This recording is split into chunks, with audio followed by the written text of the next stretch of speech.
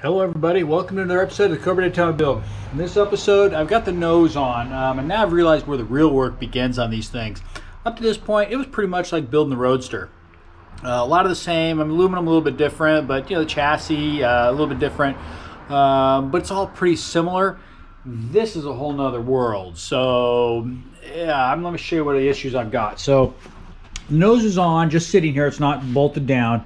As you can see, I've kind of taped off where I need to move this thing backward, because as you can see, this here should line up with the pontoons. I'm about 1/4 of an inch proud, the nose, so this thing's got to be moved this way, because you can see here I'm all the way back as far as it'll go. So I'm kind of running a tape line here. I've measured that 1/4 inch, which I'm already here or there, but then this thing does not fit that well, so I'm going to kind of tape this. I'm going to grind that off. The other side's even a little bit worse. So if I shove this thing all the way back like this, I'm a good 1/2 inch probably on this side. Hopefully you guys can see that. Yeah, so this thing is definitely gonna have to be adjusted. I'm way low in the center, but I'm thinking some of the rubber bumpers are gonna kind of move these things around. Once I get those set, then it'll shove this down a little bit. So I'm not too concerned about that. As you can see, the pontoons stick way out here, but the whole body's got to be sucked in. This thing's got to go in that way. See, and then it'll line up pretty good. So that, as you can see, the nose is going to be a major pain. A lot of work.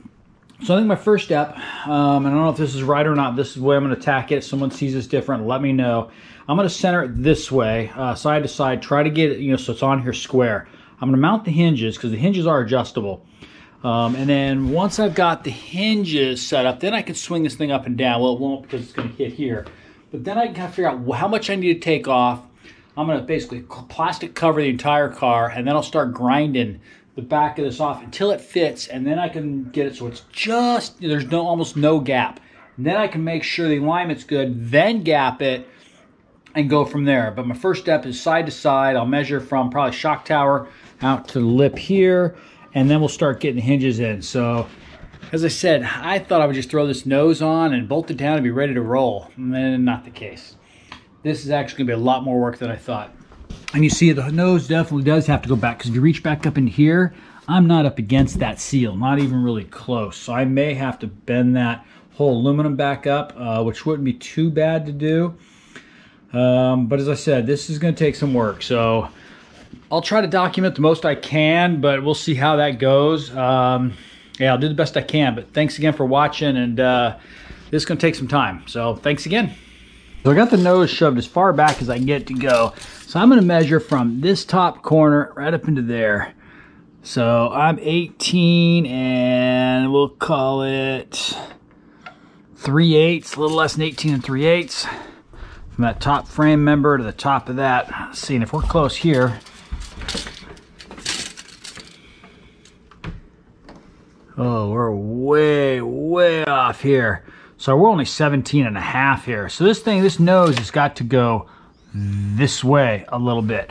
So I'm gonna try to pick this thing up.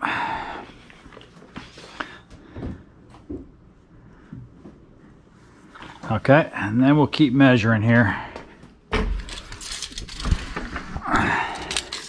So I measure from the top of that frame, which I don't know how close that is. So now I'm just about 18. I'm actually going to measure from the shock, just so I know that's probably better. So I'm 17, and we'll call it 5/8.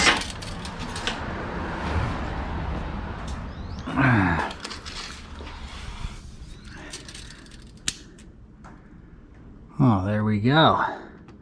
So now we're about 17.5. Oh, we're getting close now. So I'm just going to kick it just a skosh. Okay.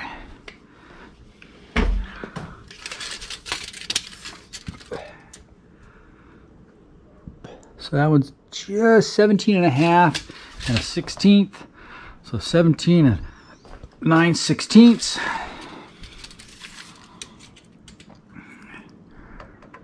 Oh, I think we're spot on now. Okay.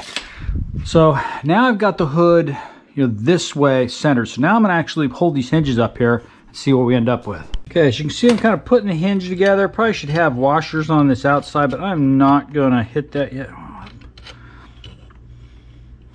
But the threads are messed up on some here. This nut's not going in there very well. All right, so we're gonna climb up underneath here. I'm gonna show you how this thing goes. Well, maybe I won't. Oh, this thing's gonna be a pain in the ass too. So this gets up into here like so.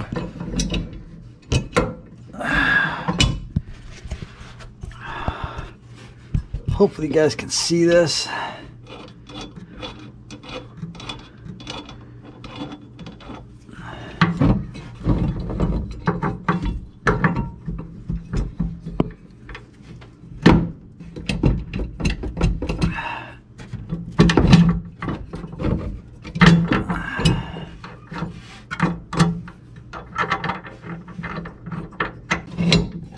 So that hinge is all the way forward, and I've got a good 3/4 of an inch before I get to the light bucket.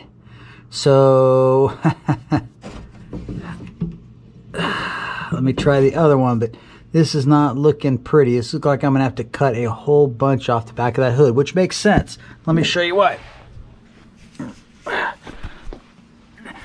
So if I reach my hand up under here to get that seal up against this thing has got to go quite a ways that way. I mean, I'm thinking quite a ways. So I may just, but then I'm gonna end up with the pontoons here.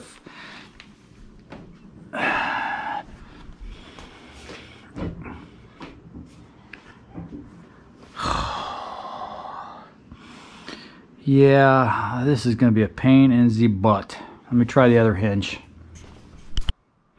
I still got too much gap between the light bucket up front and the hinge. So basically I need to cut more off the back before I can get this thing back further.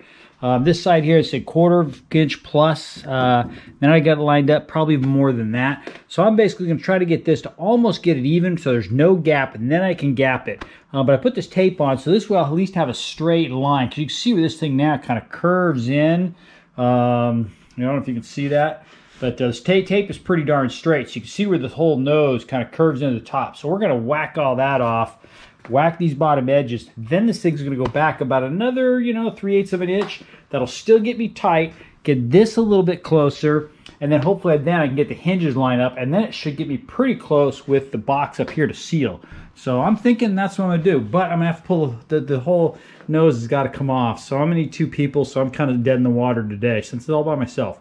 But this is kind of my plan. So if somebody thinks something looks crazy on this and my plan doesn't look good, please holler before I start cutting, because I don't want to have to add back fiberglass. That's a bigger pain. So thanks again. Okay, so the nose is back off. I'm going to hit this with the DA, cut it back to the tape line, then throw the nose back on and see what we end up with. Okay, so I took a, basically I think it was like a 9-inch grinder, and I hit it real quick and then DA'd it smooth. So now it's nice and straight. So I'll wipe this all down. We're going to throw it back on. You can see all the dust. So a lot of glass. So definitely wear a respirator. But yeah, it looks pretty good. So this is my last update. I cut the back of the hood. As you can see, the gap is all pretty good now. A little high here still, which that's the way it was before, but I'll clear that up. But you can see at least now it's fairly straight down that road. But I still have got, a little bit of an overhang. So I'm probably gonna whack, I'm thinking another 1/4 off of this, and that should put me pretty darn close. Because I'm getting pretty close there. And over here, getting pretty close. So I'm thinking a 1/4 of an inch, and you can see it's pretty squared up over here. I mean, it's not ideal, but it's gotta take a little more off the bottom there. You can see that's hitting there, but not up here. So we'll lay another tape line out, and I think then we'll pull it back off. I think we'll get it pretty close. And the nice thing is now, this back up in here, I'm just about up against that lip. So it's almost there. So I think we're getting closer. I guess we'll post this now. So we'll post this video more. No, maybe I'll do a little more work on the nose, and then we'll kind of post it up. I don't want to, too many videos, but I don't want to make them too long either. So yeah, but it's looking good. We're actually that was not too bad, but there's still a lot of work to do. So I may try to bolt the hinges up tomorrow, and we'll keep it rolling. So thanks again, and hit subscribe.